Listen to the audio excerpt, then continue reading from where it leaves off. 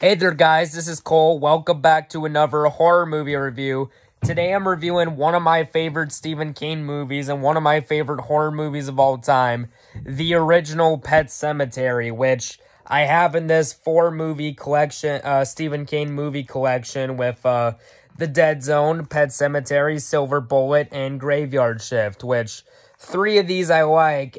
Graveyard Shift I couldn't really get into, but I like the other three here, and Pet Sematary, this is a really good movie, and I do like the book as well. The Pet Sematary book is really good, but I really quite like the movie from the 1980s. Now, this is a real... And when this movie came out, it got mixed reviews by critics.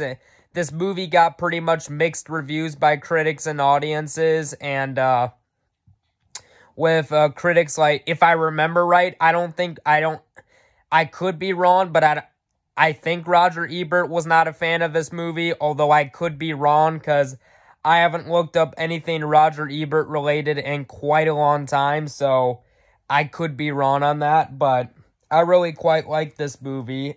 So what's the plot in the story, The Pet Sematary? I mean, most of you probably already know what Pet Sematary is, but for those who don't, it was basically a Stephen King novel written in 1983, and then this is the movie adaptation from 1989. But so, the plot and story to Pet Sematary. So the family...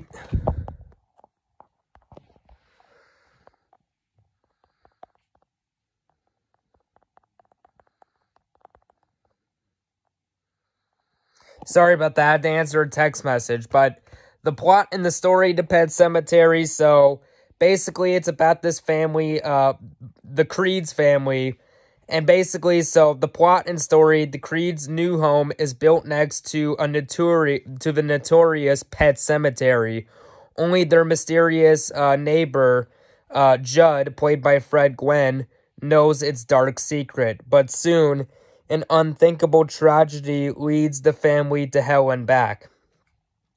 So yeah,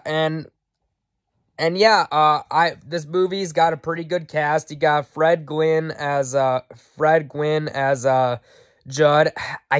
For some reason I can't think of the actor who played Louis Creed, the main character, but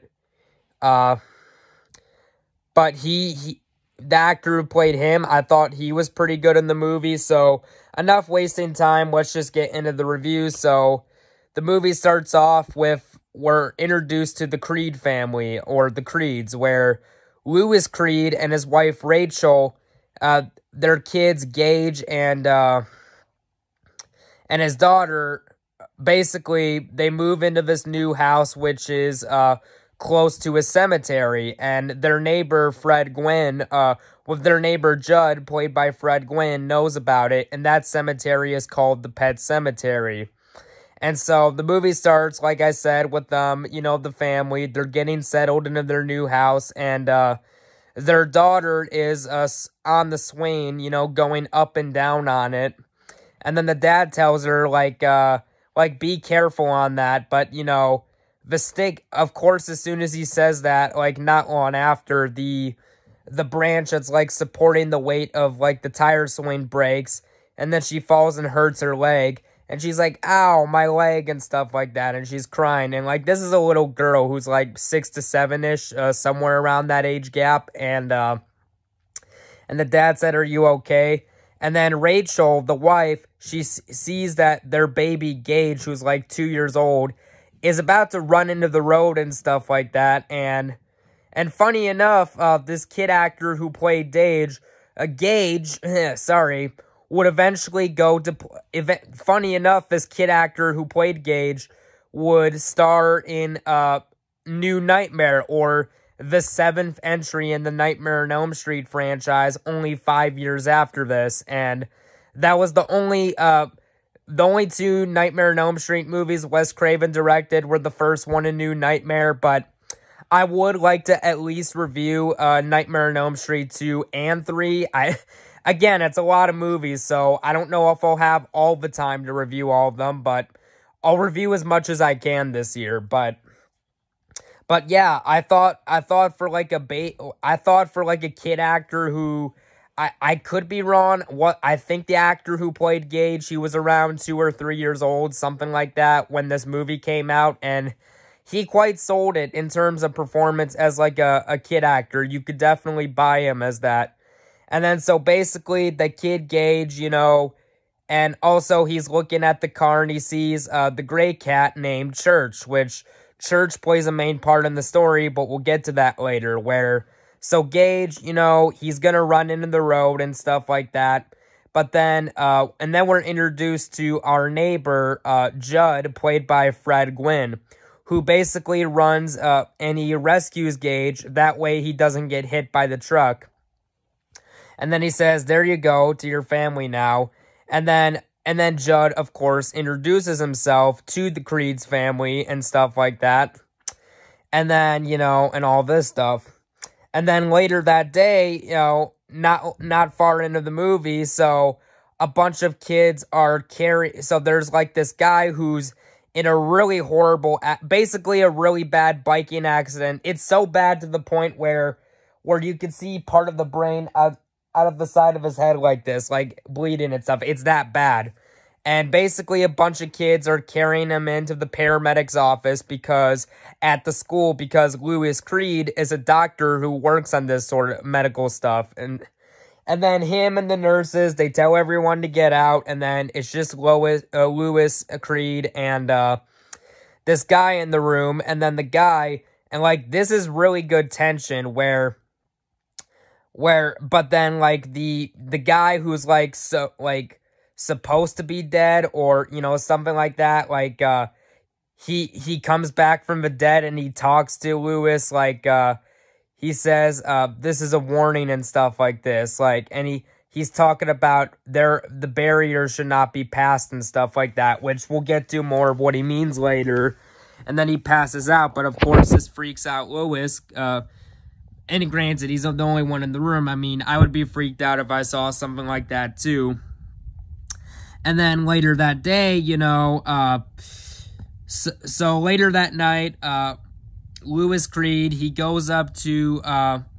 basically goes up to Judd's house to talk about it. Oh, and I forgot to mention, when we're introduced to Judd early on in the movie, he basically introduces our characters to the Pet Sematary, which is the little kid Gage, and I don't know why, for some reason, the name of the little daughter is blanking on me, but yeah, they go with and stuff like that, and then the daughter says, "What does that sign say?" And then Rachel says, which is her mother, says, It's Pet Sematary. It's misspelled, but that's what it says and stuff like that. And then Lois makes a joke. He makes a really messed up joke that freaks out the kid, and he's like, "No, I'm just kidding. This is a perfectly normal place," and stuff like that. And then, so, yeah, getting back to that, and that guy who had the accident where part of his brain was exposed out of his head, that plays another main part into the story, which we'll get to here. And then later that night, and then basically during the day, so Church, the cat, is basically hit and killed by a truck. Well, the cat is killed, basically. And so what happens is that, so Judd tells him about the Pet Cemetery, that it can bring animals back from the dead, but instead of the Pet Cemetery, he wants to bury the cat he wants Louis to bury the cat at the Indian burial ground, which, brings animals back from the dead. And then, Louis is like, and what's this and stuff like that. And but like this is, and then, this is before the whole tragedy happens, which we'll get into later. And then, they bury the cat there, and then, and the dad, Louis Creed, his kids are with their aunt and uncle and stuff like that. And then they were on a vacation. They get back to the airport, and then the daughter asks her dad, Louis Creed, the main character, "Is Mr. Church all right?" And then he said, yes. And she's like, you promise? But, like, she gets this suspicion because she gets these nightmares about, like, the pet cemetery and stuff like that. And, you know, he's saying this stuff, but, you know, obviously, you know, Rachel doesn't believe in this nonsense and stuff like that, that there's no resurrection and stuff like that. And then later in the movie, the most tragic part of the movie, the little kid Gage is flying a kite with his dad and stuff like that, and they're all talking, but it's too late, and the dad cannot save his kid. His little 2-year-old kid basically walks in the road, and a guy, he sees it, but it's way too late to do. A semi driver, he sees the kid, but it's way too late and way too fast to where even if he does put the brakes on, it would not slow down. And then, of course, it kills the kid, but they don't show the kid getting killed on camera. Like, they show it off camera, but basically you see the little kid's shoe fly in the air, covered in blood. And I thought the actor who played Louis Creed really sold it. And, like, this is a movie, what I really like about this movie, I like the psychological nature. I really like the psychology of this movie. Like, I really like the psychological type of horror stuff. And this leans into that. And getting back to his kid, like, I thought the actor who played Louis Creed really sold it, where he was yelling, and then he was like, no, and then he was yelling no at the top of his lungs, but his performance was so good, like, you could feel the emotion and grief once his son passed away, like, you really could. And, like, I felt really bad for this character, I really did.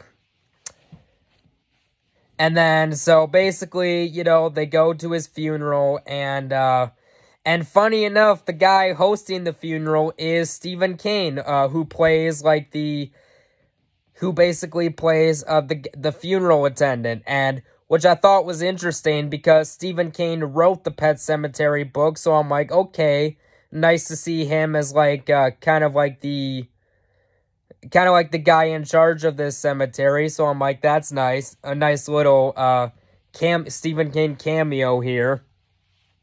And then basically at a wedding, not a wedding, the funeral, they take the casket with Gage's body inside, and, you know, they're in church and stuff like that. And then there's this guy who's like a complete a-hole who says to him, how could you let him get hit? Like, he said, it's all your fault. And then he punches Louis in the face, which causes this whole commotion to happen in the church and stuff like that, inside of the church building and stuff like that. And another thing, so Louis is basically taking a bath, and remember how I said the pet cemetery can bring dead animals back? Yeah, that's what happens to the cat, Mr. Church, and stuff like that. And the cat Church, basically the cat named Church, basically kill, like, when we first see the appearance of it, like, it's the next day, like, immediately the day after Louis buries it, we see the cat back from the dead with yellow glowing eyes, and it obviously, you know, of course, freaks out Louis, like, you know, like there's some supernatural stuff going on here. And getting more into that, you know, not only does that happen, but it causes a lot of terrible stuff to happen. Like, Louis, he's in a bathtub, and then, like, a dead, bloody, torn-up rat is thrown in the bathtub by him, by the cat Church. And then he yells at the cat to get out the bathroom, like, how did you get in here? Because he closed the door, so, like, unless the cat opened it, which we didn't see that, because the door was closed when we saw it, like, how did the cat get in there and stuff like that, but... And then the cat scratches him in the face and stuff like that. And, of course, you know, like... And I really like the psychological nature of this movie because it really, and I think the answer is obviously yes, that it is better. Like, this movie really begs the question sometimes, and I like, and even the guy, not only does the book have this quote, but also the poster, sometimes dead is better, which is said by, which is basically said by this, Judd guy played by Fred Gwynn. And I like the way he says it. Sometimes dead is better. He just has some quirky charisma to him, and I liked that about his character. And then basically, stuff hits the fan, and it all goes really bad, and I really like, I'm trying to think, because there's so much to process about this movie, because it's a really good movie that really makes you think, like, it's that good of a movie, but yeah, so the cat church, basically what happens is that, everything is getting much worse from here, and we learn the backstory of, Zelda, which Zelda is one of the creepiest movie characters up there with Freddy Krueger. Like, I don't care what anyone says. Zelda, Freddy Krueger has nothing on Zelda. Like, and granted, I prefer, like, between the two movies, I prefer A Nightmare on Elm Street, the one from the 80s. Like, obviously, it's the better movie between the two, but in terms of, like, creep factor, I think that Zelda is honestly creepier than Freddy Krueger. Just my personal opinion. I know some people are gonna think I'm smoking crack when I say that, but whatever, I don't care, I really don't. And then, so this Zelda character, we learned the backstory with Rachel telling Lewis about, Oh, and another thing, getting back to not long after Gage dies, basically, like, the daughter of, the daughter of Lewis says, can Gage come back? And then she says, can't God make him come back? Can't I believe that God has the ability to bring him back and stuff like that? Like, this movie has some really deep message. Like, it really has some deep messages that I think a lot of people really overlook this stuff. Including film critics. I really do think a lot of people overlook these really good deep themes that are in this movie because it has so many layers with its themes, and that's what I really like about this movie. And then, so getting back to it, so Zelda was basically, so Rachel tells Lewis the story that when she was younger, there was this sister she had, Rachel, but Rachel was really messed up. Like, she basically had a spine that was twisted, but it was in the shape of an S, and that she couldn't leave bed, and that basically every day that that Rachel had to feed Zelda and stuff like that, and she didn't like it. And then Zelda said that, you're gonna tell them that that you killed me and stuff like that. But then she dies and stuff like that, and but of course, that all doesn't go over that well and stuff like that.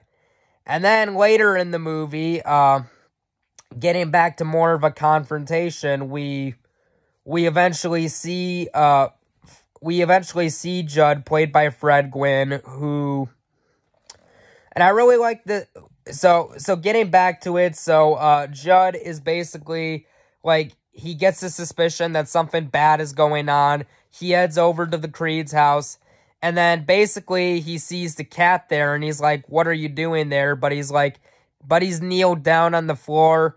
And then Gage, of course, since Gage was, dead and stuff like that, obviously Lewis buried his dead son to bring him back, but obviously, like, because we're given the backstory in this movie that, it's better to leave stuff dead because, and I like this scene where, I know this is a bit off a tangent, but this movie is such a deep themed layer movie that, like, there really is a lot to discuss about it. There is, but so basically Judd tells Lewis the story of, like, the first time that something like this happened, and how it was a terrible idea, and he told him that you should not, so do not bring your son back, but of course he doesn't listen.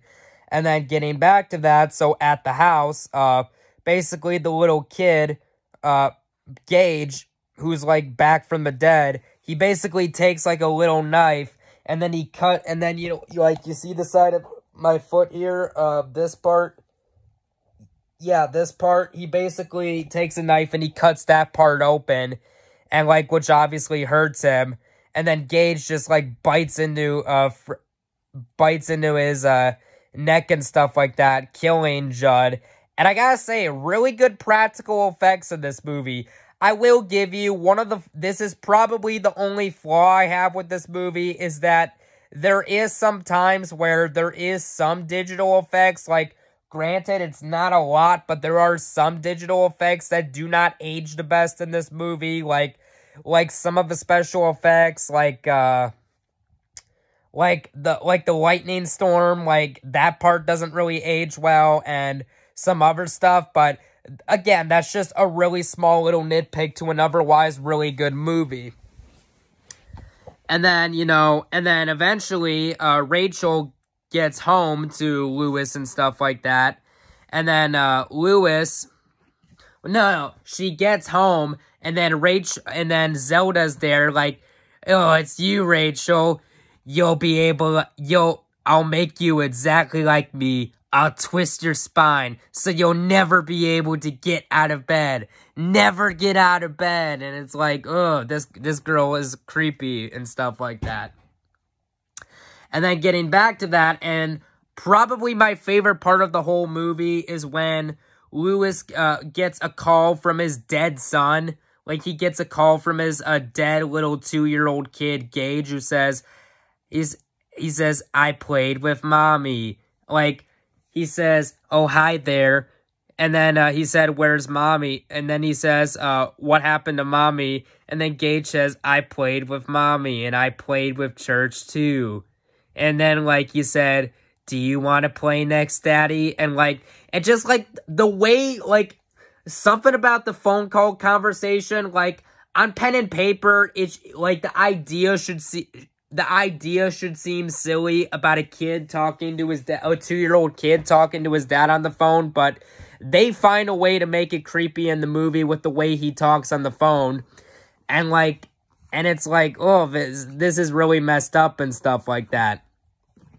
And then basically Lewis, he goes back to the house and stuff like that, and then basically the dead body of Rachel falls out through the floor, hanging by a rope.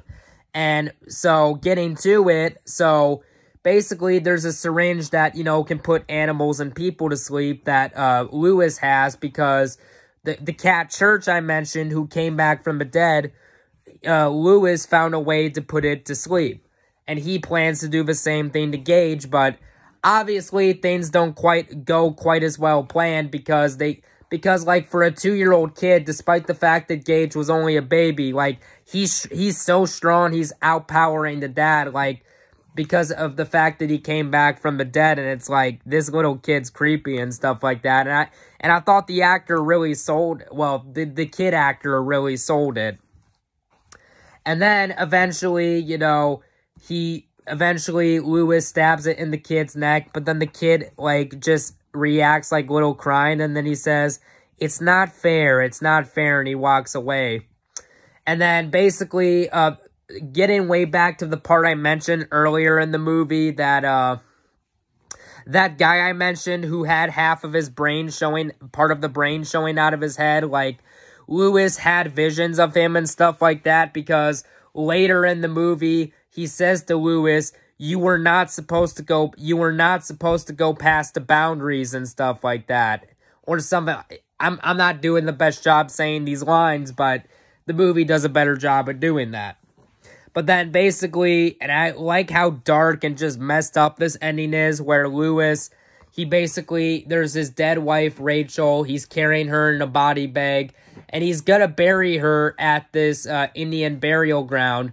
She comes back, and then, Lewis is kissing her in the kitchen and stuff like that, because he missed her. And then she basically picks up the knife, and then the screen cuts to black, and you can hear her stab him. And then the movie ends there, and I'm like, that was a really dark place to end the movie. But yeah, overall, I really like Pet Sematary. I think it's a great movie. I like the remake. I like the remake, but it's, of course, not as good as the original movie. And I know that there's a prequel to the remake coming out soon, Pet Sematary Bloodlines, which is supposed to come on Paramount Plus I think it's this October 6th. I could be wrong. But yeah, that was my review of the original movie. I hope you guys enjoyed it, and I'll see you guys later. Bye-bye.